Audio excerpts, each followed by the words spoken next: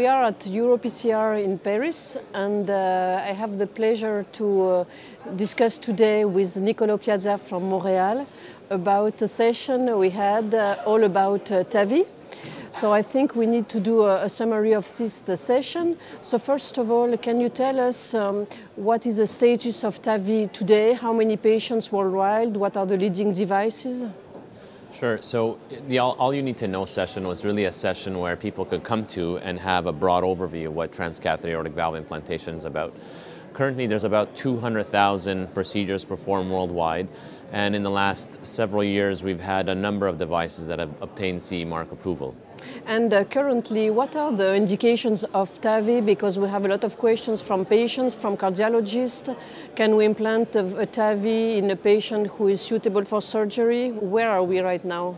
You know, this is a very complicated question because practice in Europe may be preceding guidelines and clinical evidence.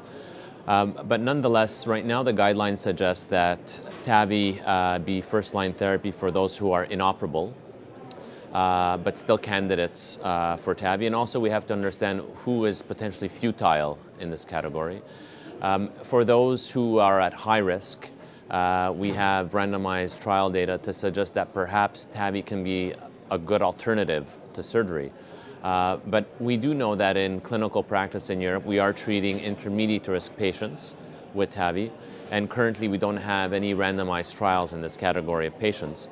And we heard that there are some randomized trials, for instance the Notion trial, that compared Tavi versus surgery in all patients above the age of 70, but there was a small sample size, although we can say encouraging to show that there was no difference in the two therapies. We had, during this session, we could also hear about the results of the new devices, in particular the SAPIEN-III device, which are really very impressive results. Can you summarize the main results of this trial conducted with the SAPIEN-III implantation in Europe and in the US? Sure. I think we got similar results in both Europe and the US with the SAPIEN-III. In general, we're seeing extremely low 30-day mortality rates. The mortality rates are hovering about 1 and 2%. We're seeing extremely low rates of moderate to severe PVL, less than 5%. We're seeing low rates of annular rupture and other catastrophic events. So I think the improvements in the devices and also the improvements in patient selection and sizing of these valves has led to a dramatic reduction in the clinical outcomes. Mm-hmm. And what would you say, what are the remaining issues today with Tavi? Yeah, we heard that there may be several remaining issues that are vexing the field of transcatheter aortic valve implantation. Some are more important than others. But some of that were highlighted were the incidence of paravalvular leaks, in particular the mild category. We know that we've brought down the moderate to severe category, like I said, down to 5% or less. The mild category is still staying around 15 to 25%, depending on which device you're looking at. And there's some data to suggest that mild paravalvular leak is associated with increased mortality. If this is the case, then we need to correct this problem. The other issues that were discussed were the issue of durability. And we're starting to get 5-year data and 6-year data. But of course, this is going to be an ongoing issue for the years to come. And lastly, there was the issue of valve thrombosis and reduced leaflet mobility, which for now remains more of an imaging finding more than a clinical finding. But we're going to need to do more studies in that field as well. And we have such excellent results, as you said, with the generation of valve we know. What can bring the new devices, and what are the devices which are coming in the market very soon in Europe? So what we're seeing with the new devices is a decrease in the vascular profile.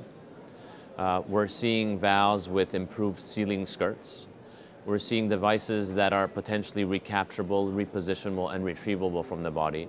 And I think all of these improvements in devices lead to greater operator confidence, improve the learning curve, and of course benefit the patient dramatically. Mm-hmm. And with these remarkable results, Can you confirm that transfemoral approach is the default strategy and in all the patients where anatomy is favorable? Yeah, I think that would be correct, Hélène. You know, right now the Evolute R has a 14 French equivalent sheath. The SAPIEN-III comes in a 14 French and 16 French expandable sheath. And we're seeing criteria for vascular access going down to 5 millimeters, and some are also pushing the borders to 4.5 millimeters in the absence of calcification. So I do think in the future transfemoral TAVI will be the default strategy, and even today we can probably treat approximately about 85 to 95% of patients depending on which center you're working at. Yes, I agree totally. So I think before concluding, can you tell us what do you think about the future, the next 5 to 10 years? What will be the optimal treatment for the majority of patients with aortic stenosis? You know, given the results from the randomized trials in high-risk patients and intermediate-risk patients that are going to come out very soon from the SIR-TAVI and PARTNER 2 trial, and also, you know, we got a little glimpse into the NOTION results as well.